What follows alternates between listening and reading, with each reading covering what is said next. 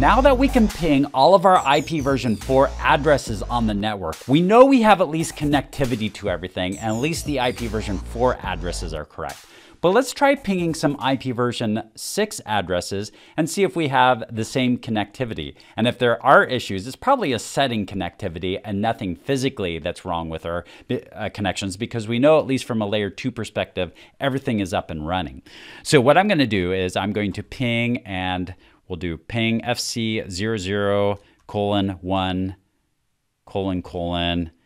We'll start out with the router and see if we can ping the router. We have connectivity to the router. So let's do next the switch 1. That seems to be fine as well. Let's do switch 2. That also, we can ping switch 2. Let's do switch 3. 3 is looking okay as well. We can ping demo pi 1 and see if we got connectivity to it, and we do. We can ping demo pi 2. We have connectivity to it. So everything is looking good and looking sharp. So the only other thing that I need to do is the loopback interface. And now we've just discovered an issue. So I pretty much have connected to everything. We know we can ping the loopback address, at least from an IP version 4 standpoint, but something is wrong with the IP version 6 standpoint. So I know I have connectivity. I know I can get out. So now let's take a look at that router and see what's going on with the router.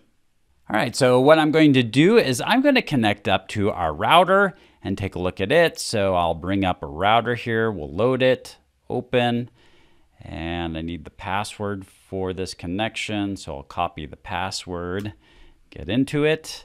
And my favorite command once again, but this time we're going to take a look at IP version 6. So IP version 6, show IPv6 interface brief. And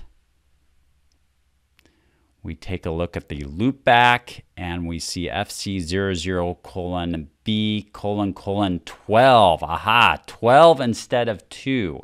So we need to change that. So what I'm going to do is I'm going to get into that interface. So interface loopback 1 is the interface. And the first thing I'm going to do is remove that old one. So I'm going to first do show run interface loopback 1.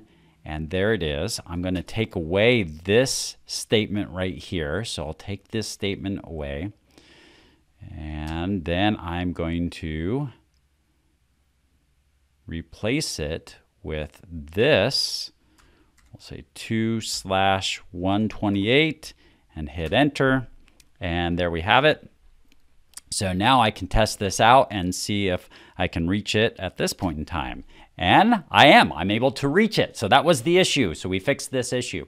So now one thing I will note is that I have made several changes on these devices. And what I haven't shown you is that you still need to save your configurations, because if this were to get reset and it was saved that way, then I would lose that change. So I want to do a copy run start on all my devices after I've fixed the issue, just to make sure that I'm saving the settings. And I have seen before where a device gets reset and then you lose your settings because something was changed and not saved. So there you have it. So now we're all up and running. We have all of our IP version 6 addresses are pingable, and all our IP version 4 addresses are pingable. So we are golden now. We are good to go. So woohoo, feels great. Feels great to have a working network that's functioning well.